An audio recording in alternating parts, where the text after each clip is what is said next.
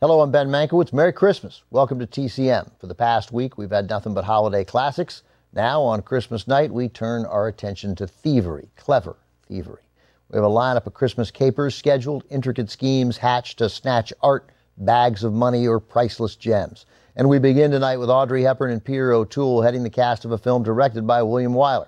From 20th Century Fox in 1966, How to Steal a Million. Hepburn plays the daughter of a criminal, a man who has quite literally forged his way to success. He makes a good living making fake art. But his luck evading the law may have run out after he loans a phony statuette to a Paris museum. Late one night, Hepburn encounters a suave burglar, that's O'Toole, caught snooping around for a faux Van Gogh. Faux as they're known in the art world. They're not.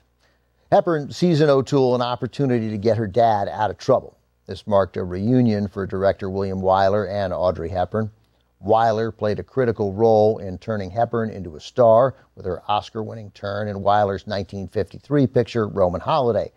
He cast her in the lead despite her status as an unknown in Hollywood with only limited experience and mostly small roles in European movies.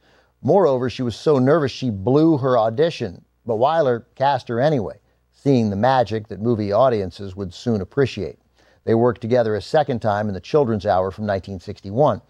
They hoped to replicate Roman Holiday's success by again mixing a bustling European city with Hepburn's chemistry with a dashing leading man, plus plenty of chic fashions courtesy of costume designer Hubert de Givenchy.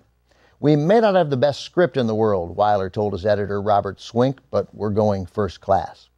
Film also features an early score from John Williams, billed then as Johnny Williams.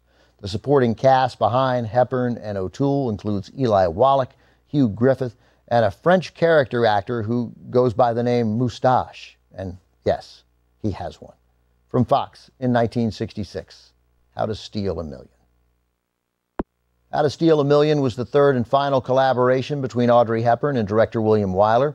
Her Oscar-winning Hollywood debut came in Wyler's timeless 1953 romantic comedy Roman Holiday.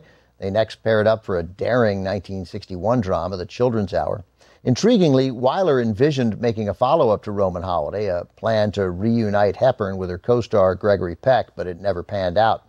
After Wyler completed How to Steal a Million, his next project was a biopic of General George Patton called Blood and Guts. However, Wyler had a bit of a past with the film's star, George C. Scott. Just a couple of years earlier, Wyler fired the actor from How to Steal a Million after Scott showed up late to the set.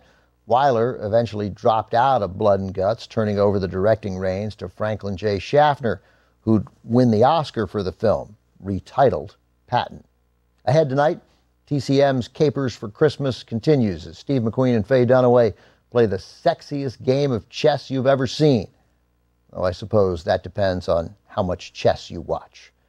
The Thomas Crown Affair is next on TCM.